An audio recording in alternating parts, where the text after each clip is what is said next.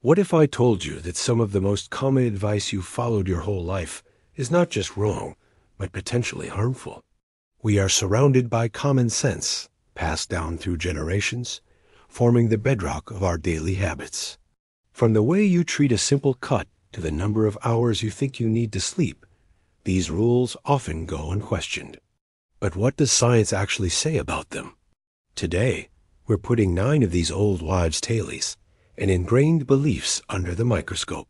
We will separate established fact from popular fiction.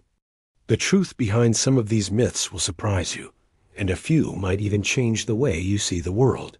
Let's begin with number 9, covering your mouth with your hands. It's a reflex, a polite instinct drilled into us since childhood. The moment you feel a sneeze or cough coming on, you slap your hands over your mouth and nose. It seems like the responsible thing to do. However, this common sense move is about as effective as trying to catch smoke with a net.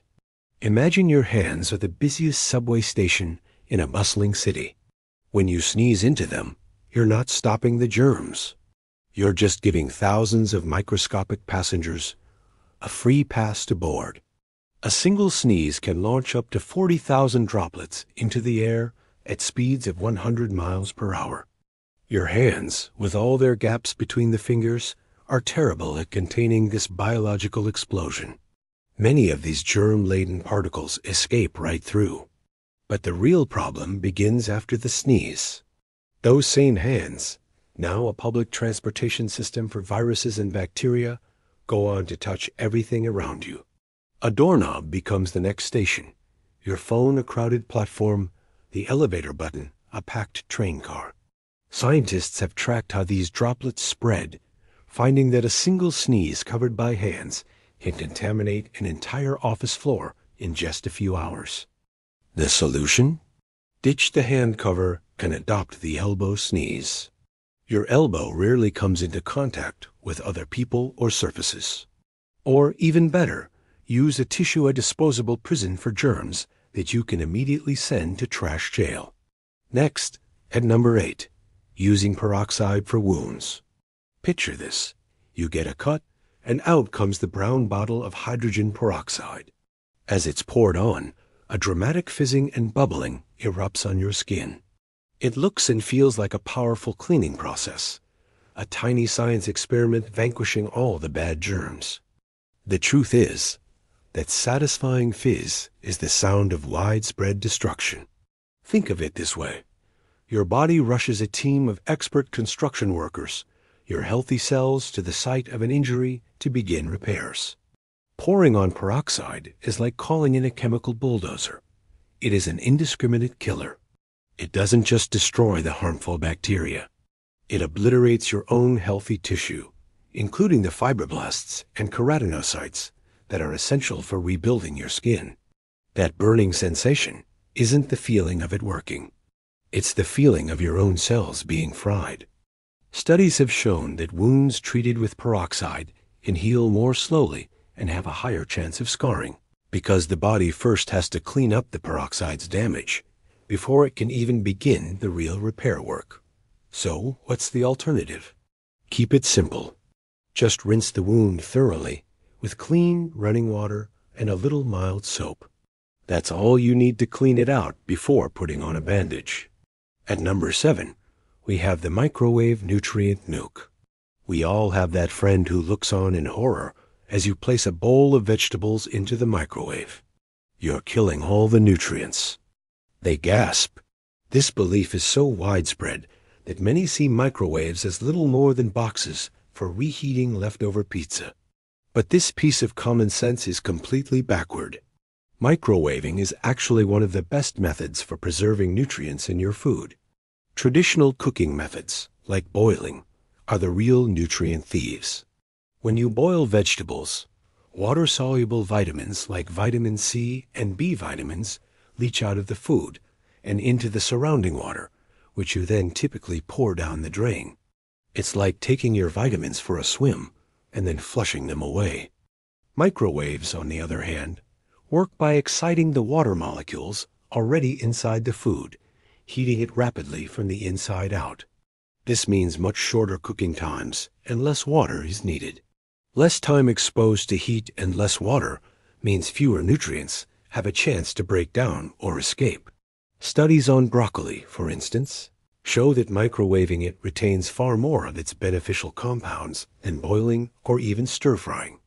Your microwave isn't a nutrient assassin. It's a getaway driver, helping vitamins escape the destruction of prolonged heat.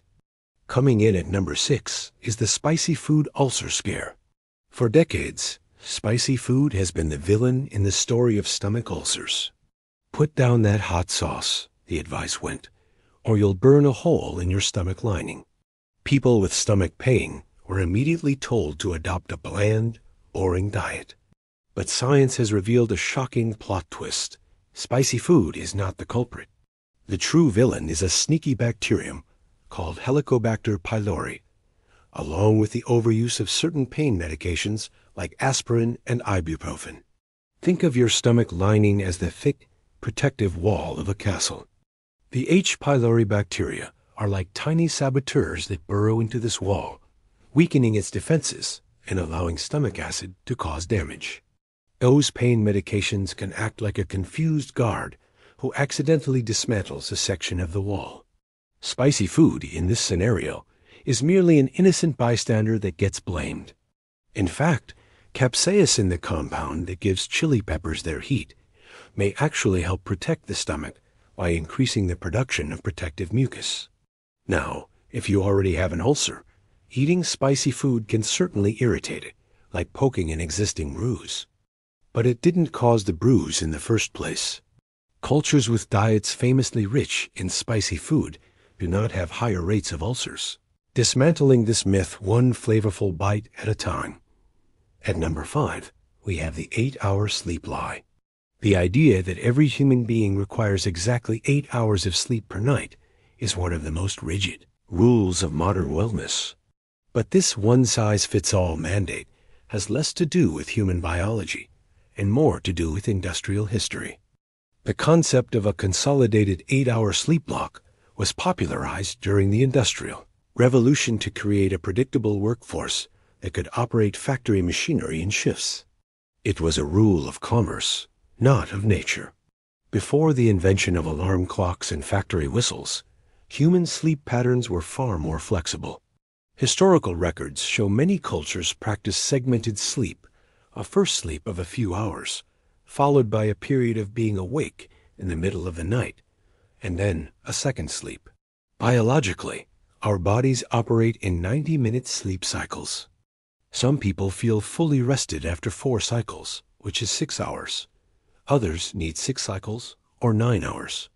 There even exists a group of people known as natural short sleepers who have a genetic mutation, allowing them to thrive on just 4 to 6 hours of sleep with no ill effects.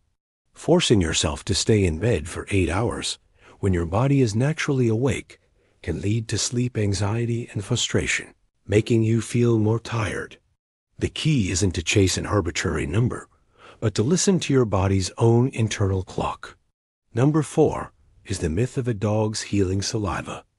Let the dog lick it. His mouth is cleaner than yours. This old saying is often quoted when a dog affectionately licks a person's cut or scrape. While it's true that dog saliva contains some antibacterial proteins, that's like saying a bucket of swamp water is healthy because it contains a single drop of medicine.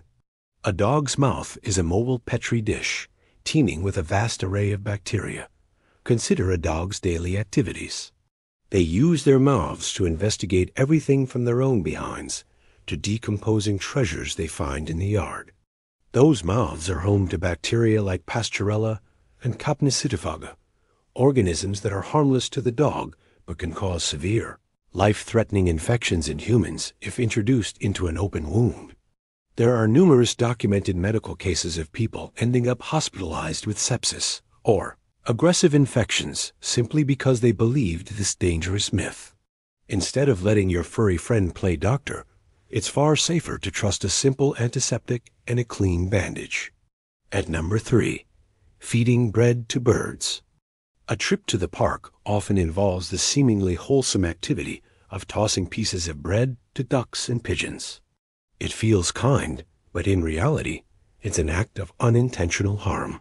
For a bird, a diet of bread is the equivalent of a human living on nothing but cotton candy. It fills their stomach, making them feel full, but it's devoid of the essential nutrients they need to survive and thrive. This junk food diet leads to several problems. Young birds that eat too much bread can develop a crippling condition called angel wing, a deformity where the wing twists outward, rendering the bird unable to fly. Furthermore, uneaten bread that's left to rot in the water promotes the growth of toxic algae blooms, which deplete the oxygen in the water and can kill fish and other aquatic life. It turns a peaceful pond into a polluted, unhealthy environment. If you want to feed the birds, offer them something that mimics their natural diet, like birdseed, cracked corn, peas, or lettuce. At number 2, we find the penny on the train tracks. It's a classic childhood dare, a seemingly harmless bit of mischief. Place a penny on the rail and let the immense weight of a train flatten it into a cool, oblong souvenir. The myth is that it's a minor act of fun. The reality is that it's a federally prohibited act of trespassing that is incredibly dangerous. The primary danger isn't that the penny will derail the train. A freight train weighing millions of pounds will not be affected by a 5-gram coin. The danger is to you. Trains are deceptively quiet and move much faster than they appear. They can sneak up on you before you have time to react. More insidiously, they create a powerful aerodynamic effect called a slipstream, a vacuum of wind that can pull a person standing too close off their feet and under the wheels. The flattened penny itself can also become a projectile, shot out from under the wheel at high velocity, capable of causing serious injury. The risk of a fine, serious injury, or worse, makes this one piece of harmless fun that should be left in the past. And finally, at number 1, the brain growth myth. For a long time, it was believed that the human brain was like a block of concrete. Once you reached adulthood, it was set. You had all the brain cells you were ever going to have, and it was all downhill from there. This intimidating idea has been thoroughly debunked. The brain is not a static organ. It's a dynamic, ever-changing city that is constantly under construction. Scientists have discovered a process called neurogenesis, where our brains continue to create new neurons throughout our entire lives, particularly in regions associated with memory and learning. Beyond creating new cells, the brain is constantly rewiring itself through neuroplasticity. When you learn a new skill, like playing an instrument or speaking a new language, your brain builds new connections and strengthens existing ones, like adding new roads and buildings to its cityscape. The prefrontal cortex, responsible for decision-making, isn't even fully mature until your mid-20s. Your brain's ability to grow, adapt, and change doesn't end. As long as you keep challenging it with new information and experiences, its app store never closes. From the germs on our hands to the myths in our heads, it's clear that common sense isn't always common fact. Questioning what we think we know is the first step toward a smarter, healthier life. Which of these myths did you used to believe? Share your thoughts in the comments below. And if you enjoy debunking everyday misconceptions, be sure to subscribe for more journeys into the truth.